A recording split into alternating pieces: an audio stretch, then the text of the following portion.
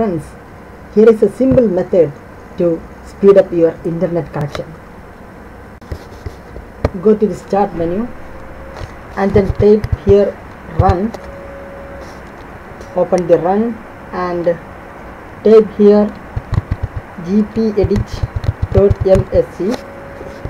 and then click OK. And here under the computer configuration, please choose administrative templates and then double click on network and then here open QoS Packet Scheduler. Okay, here open this one, limit reservable bandwidth.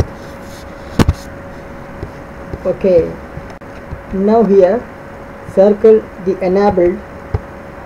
Okay, and you will see that here it has been set as 20. Now change it to 0.